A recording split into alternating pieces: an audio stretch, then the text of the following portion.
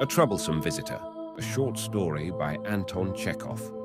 In the low-pitched, crooked little hut of Artyom, the forester, two men were sitting under the big, dark icon.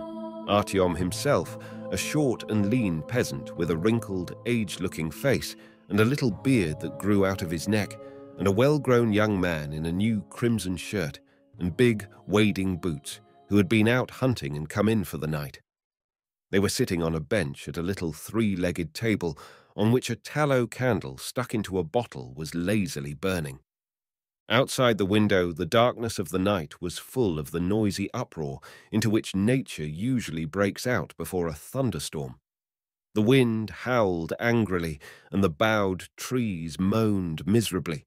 One pane of the window had been pasted up with paper, and leaves torn off by the wind could be heard pattering against the paper.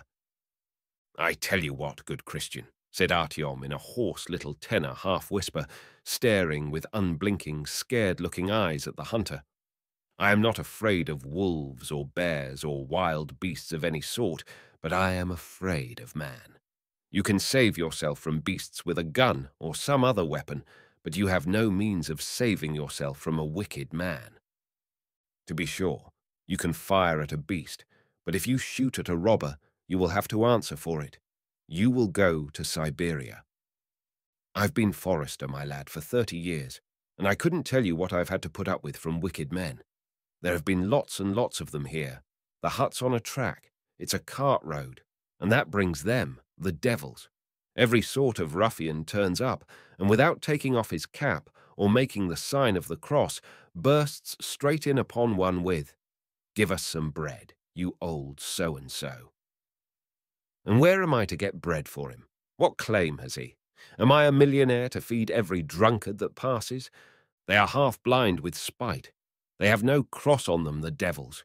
They'll give you a clout on the ear and not think twice about it. Give us bread.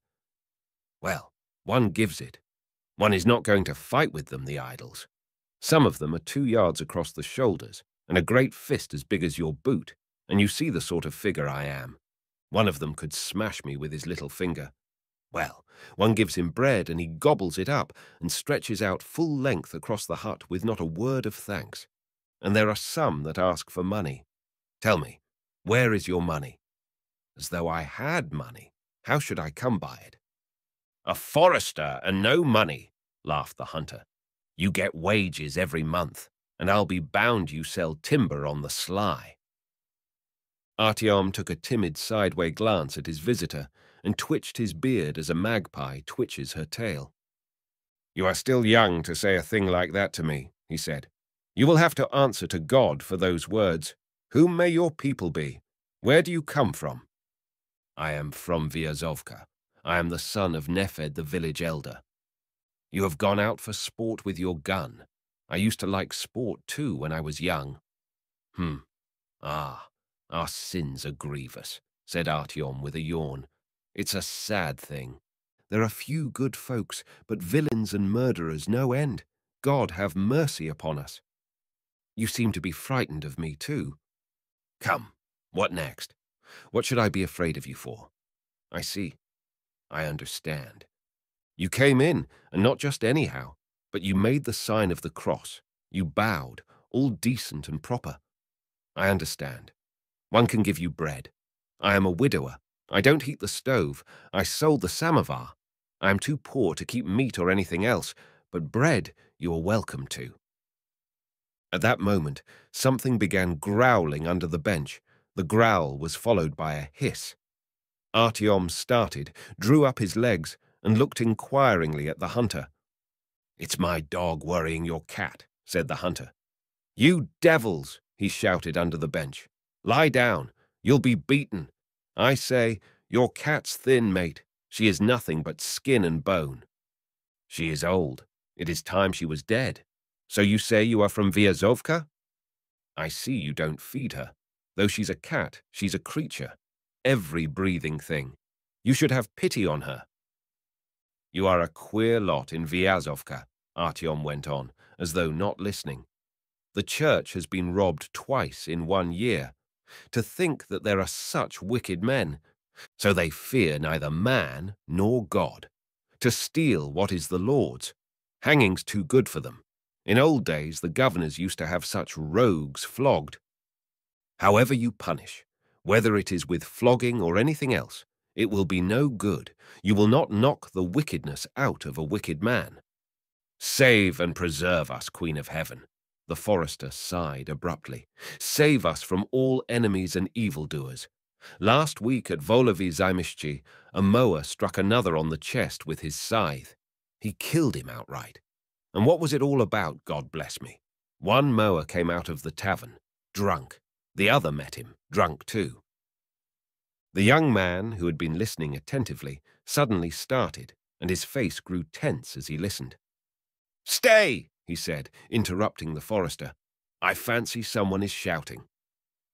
The hunter and the forester fell to listening with their eyes fixed on the window. Through the noise of the forest, they could hear sounds such as the strained ear can always distinguish in every storm, so that it was difficult to make out whether people were calling for help or whether the wind was wailing in the chimney. But the wind tore at the roof, tapped at the paper on the window, and brought a distinct shout of, "Help!" "Talk of your murderers," said the hunter, turning pale and getting up. "Someone is being robbed." "Lord have mercy on us," whispered the forester, and he too turned pale and got up. The hunter looked aimlessly out of window and walked up and down the hut. "What a night! What a night!" he muttered. "You can't see your hand before your face. The very time for a robbery. Do you hear? There is a shout again." The forester looked at the icon, and from the icon turned his eyes upon the hunter and sank onto the bench, collapsing like a man terrified by sudden bad news. "Good Christian," he said in a tearful voice, "you might go into the passage and bolt the door, and we must put out the light." "What for?" "By ill luck they may find their way here. Oh, our sins! We ought to be going, and you talk of bolting the door. You are a clever one. Are you coming?" The hunter threw his gun over his shoulder and picked up his cap. "Get ready! Take your gun! Hey, Flerka, here!" he called to his dog. "Flerka!" A dog with long, frayed ears, a mongrel between a setter and a house dog, came out from under the bench. He stretched himself by his master's feet and wagged his tail. "Why are you sitting there?" cried the hunter to the forester. "You mean to say you are not going?" "Where?" "To help." "How can I?" said the forester with a wave of his hand, shuddering all over. "I can't bother about it." "Why won't you come?" "After talking of such dreadful things, I won't stir a step into the darkness. Bless them. And what should I go for?" "What are you afraid of? Haven't you got a gun? Let us go, please do. It's scaring to go alone. It will be more cheerful, the two of us. Do you hear? There was a shout again. Get up!" "Whatever do you think of me, lad?" wailed the forester. "Do you think I am such a fool to go straight to my undoing?" "So you are not coming?" The forester did not answer. The dog, probably hearing a human cry, gave a plaintive whine. "Are you coming, I ask you?" cried the hunter, rolling his eyes angrily. "You do keep on, upon my word," said the forester with annoyance. "Go yourself." "Ugh, low cur," growled the hunter, turning towards the door. "Flerka, here." He went out and left the door open. The wind flew into the hut. The flame of the candle flickered uneasily, flared up, and went out. As he bolted the door after the hunter, the forester saw the puddles in the track, the nearest pine trees, and the retreating figure of his guest, lighted up by a flash of lightning. Far away, he heard the rumble of thunder. "Holy, holy, holy," whispered the forester, making haste to thrust the thick bolt into the great iron rings. "What weather the Lord has sent us!" Going back into the room, he felt his way to the stove, lay down, and covered himself from head to foot. Lying under the sheepskin and listening intently, he could no longer hear the human cry, but the peals of thunder kept growing louder and more prolonged. He could hear the big, wind-lashed raindrops pattering angrily on the panes and on the paper of the window. "He's gone on a fool's errand," he thought, picturing the hunter soaked with rain and stumbling over the tree stumps. I bet his teeth are chattering with terror." Not more than 10 minutes later, there was a sound of footsteps, followed by a loud knock at the door. "Who's there?" cried the forester. "It's I," he heard the young man's voice. "Unfasten the door." The forester clambered down from the stove, felt for the candle, and lighting it, went to the door.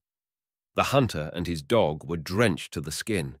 They had come in for the heaviest of the downpour, and now the water ran from them as from washed clothes before they have been wrung out. "What was it?" asked the forester. "A peasant woman driving in a cart. She had got off the road," answered the young man, struggling with his breathlessness. "She was caught in a thicket." "Ah, the silly thing. She was frightened then. Well, did you put her on the road?" "I don't care to talk to a scoundrel like you." The young man flung his wet cap on the bench and went on. "I know now that you are a scoundrel and the lowest of men, and you a keeper too, getting a salary. You blackguard." The forester slunk with a guilty step to the stove, cleared his throat, and lay down. The young man sat on the bench, thought a little, and lay down on it full length. Not long afterwards he got up, put out the candle, and lay down again. During a particularly loud clap of thunder, he turned over, spat on the floor, and growled out, "He's afraid. And what if the woman were being murdered? Whose business is it to defend her? And he an old man too, and a Christian. He's a pig, and nothing else." The forester cleared his throat and heaved a deep sigh. Somewhere in the darkness, Flurker shook his wet coat vigorously, which sent drops of water flying about all over the room. "So you wouldn't care if the woman were murdered?" the hunter went on. "Well, strike me, God. I had no notion you were that sort of man." A silence followed. The thunderstorm was by now over, and the thunder came from far away, but it was still raining. "And suppose it hadn't been a woman, but you shouting help," said the hunter, breaking the silence. "How would you feel, you beast, if no one ran to your aid? You have upset me with your meanness. Plague take you." After another long interval, the hunter said, "You must have money to be afraid of people. A man who is poor is not likely to be afraid." "For those words you will answer before God," Artyom said hoarsely from the stove. "I have no money." "I dare say. Scoundrels always have money. Why are you afraid of people, then? So you must have. I'd like to take and rob you for spite, to teach you a lesson." Artyom slipped noiselessly from the stove, lighted a candle, and sat down under the holy image. He was pale and did not take his eyes off the hunter. "Here, I'll rob you," said the hunter, getting up. "What do you think about it? Fellows like you want a lesson. Tell me, where is your money hidden?" Artyom drew his legs up under him and blinked. "What are you wriggling for? Where is your money hidden? Have you lost your tongue, you fool? Why don't you answer?" The young man jumped up and went up to the forester. "He is blinking like an owl. Well, give me your money, or I will shoot you with my gun." "Why do you keep on at me?" squealed the forester, and big tears rolled from his eyes. "What's the reason of it? God sees all. You will have to answer for every word you say to God. You have no right whatever to ask for my money." The young man looked at Artyom's tearful face, frowned, and walked up and down the hut, then angrily clapped his cap on his head and picked up his gun. "Ugh! It makes me sick to look at you," he filtered through his teeth. "I can't bear the sight of you. I won't sleep in your house anyway. Goodbye. Hey, Flurker." The door slammed and the troublesome visitor went out with his dog. Artyom bolted the door after him, crossed himself, and lay down.